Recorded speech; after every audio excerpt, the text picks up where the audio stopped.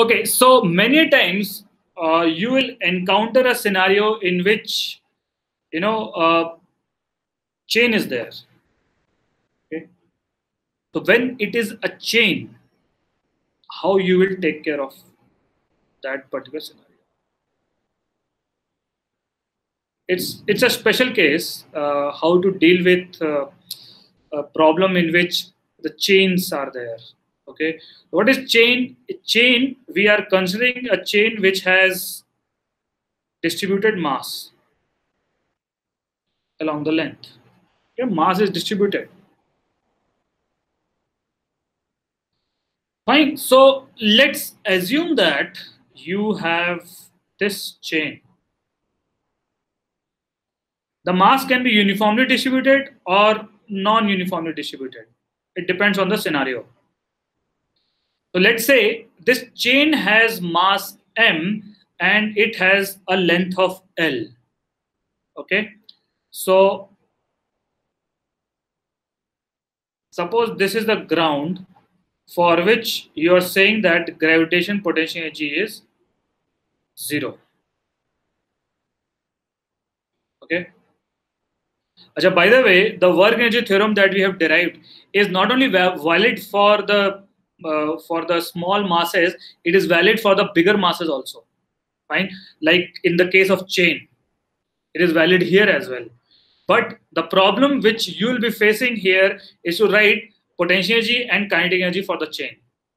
Okay, because this entire chain is not located at a particular location at a particular point, right? So since it is not located at a particular point, when you write mgh as potential energy, you will not be sure what h to take, whether to take h from here, there, or there. We are not sure about it, right? So that is the reason why we have taken the special case of chain here.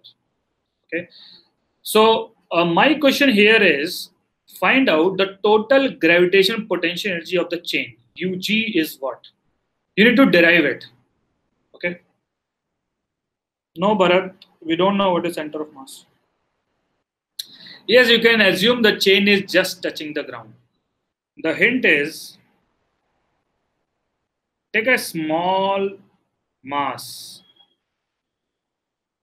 Let's take this mass is dm and this is dy. This dy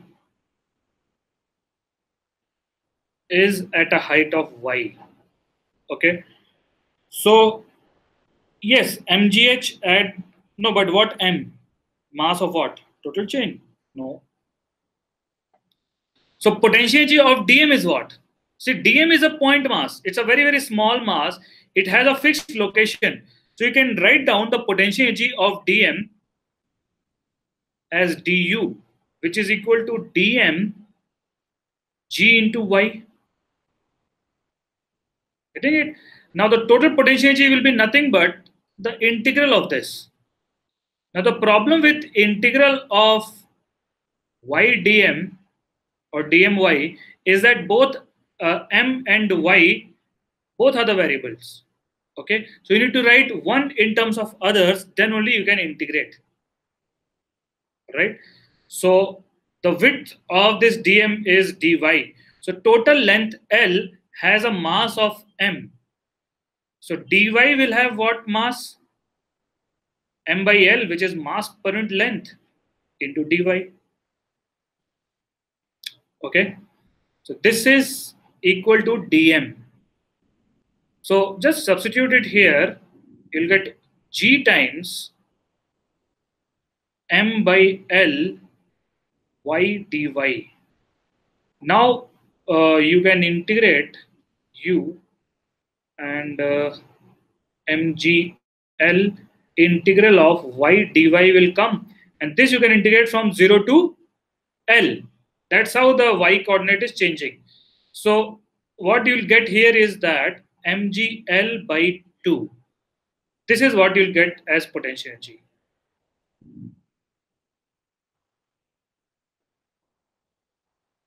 Okay. So in case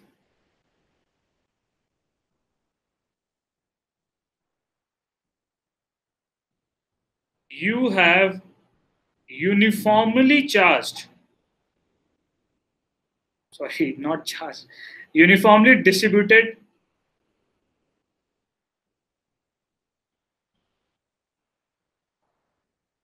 mass in the chain. Okay, then all you have to do is to find out where the center of the chain is. Okay, where the center of the chain is, and find out what is the height of the center of the chain.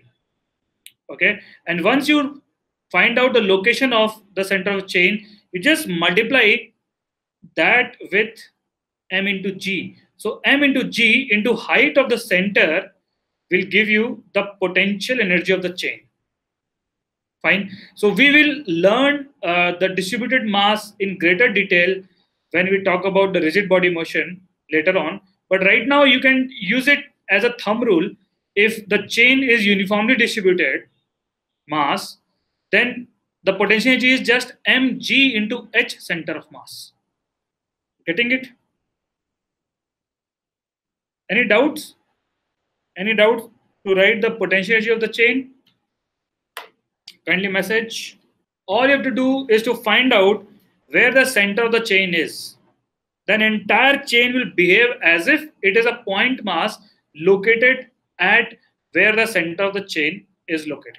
Here we have also integration part. So this is how we have integrated. We have got dmg dy. Okay, we cannot integrate it right now because it has two variables. Fine. So we first write dm in terms of dy so that there is only one variable y, and then I can integrate changing y from 0 to l.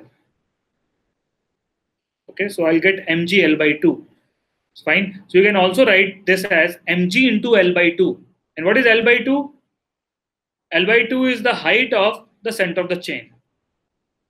Fine. So the thumb rule is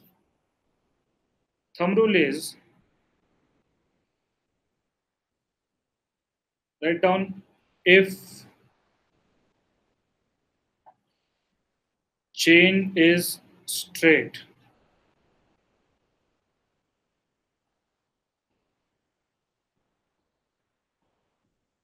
then mg into height of center of the chain will give you the potential energy of the chain. Fine. You're assuming it to be straight. Okay.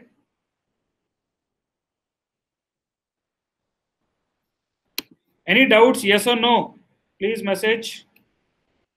देखो, for length L, total mass is m. Okay. So for length dy, what is the mass? Mass per unit length into dy. Okay. That's how you have to apply. Getting it? All right. So let us take up a small numerical on the chain itself and see how we can apply.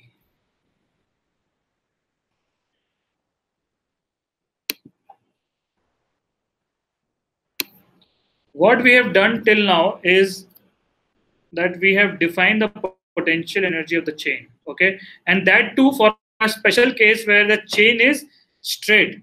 And if chain is not straight, then we have to follow the integration procedure to find the total potential energy of the chain. Okay. For example, if chain is placed on a hemisphere,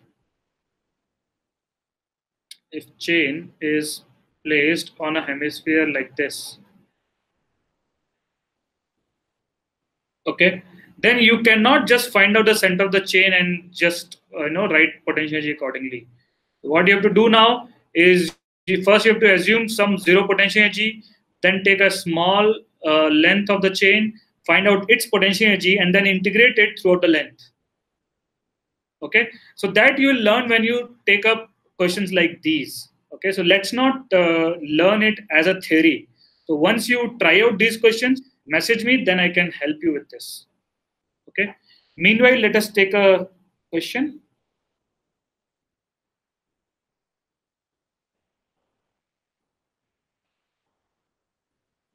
Suppose you have a table like this.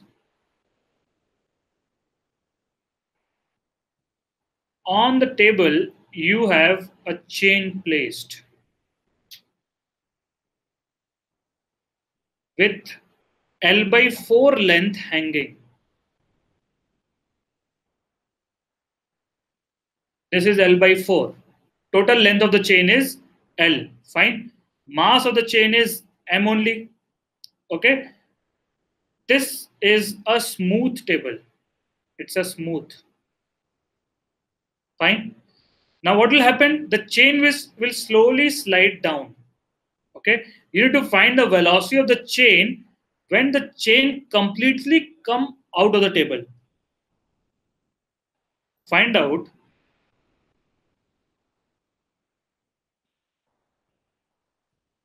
velocity of the chain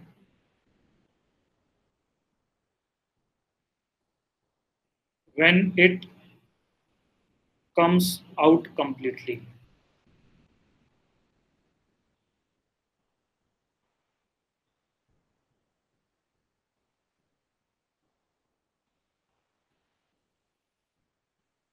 So see, with respect to kinetic energy, the chain is a straightforward case because entire chain, if it is sliding, will be moving at the same velocity.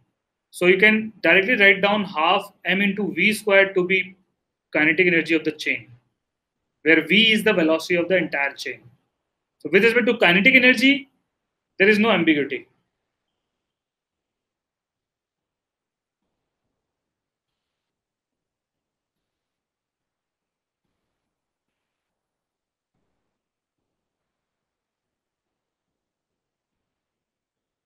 I've seen it. Others?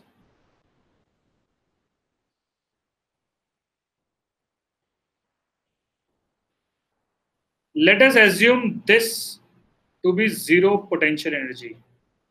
This is zero gravitational potential energy over here. Okay. So if you break the chain into two parts, fine, 3L by 4 part has no potential energy. U is 0 for 3L by 4. And for L by 4, potential energy is what initially?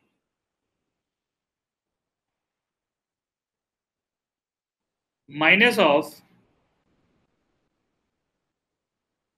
M by 4, which is the mass of the hanging part, G into center of the hanging part, L by 8.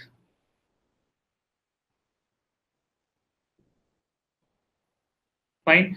So initial potential energy will be equal to the potential energy of this part which is lying on the table, which is 0, plus potential energy of the hanging part.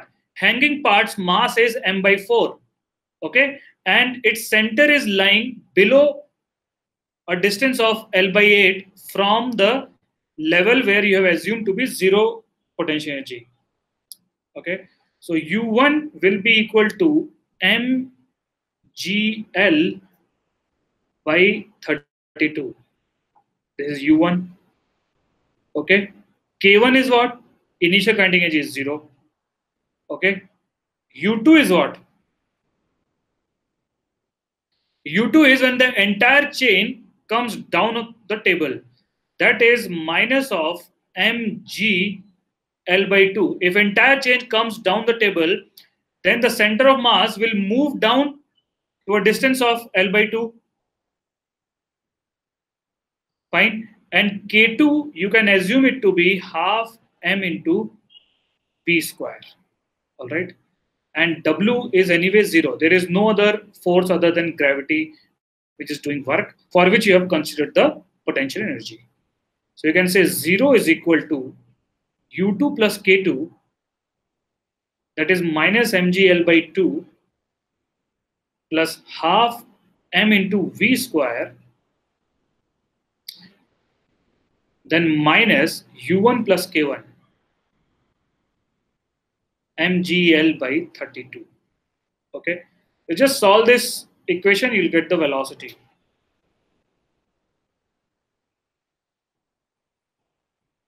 Okay, so like this, there will be, I can understand there is a discomfort in taking up the problem related to chain. So this you can only master when you try to look for the questions which involves the chain. You're getting it? So if you have any books, just look at the questions that involves the chain in it. Okay, don't just count the number of questions every day, number of questions what you have solved. You should also be on a lookout of some of the unique type of questions. Fine. So try to get hold of at least 5 or 6 questions related to chain and solve it yourself. Okay, and in case you have any doubts, feel free to get in touch. Okay. So we'll take a small break now. We'll take a couple of minutes break. Right now it is 11. Right now it is 11. Oh, 11:50. We will meet at 12. Okay. Is it fine?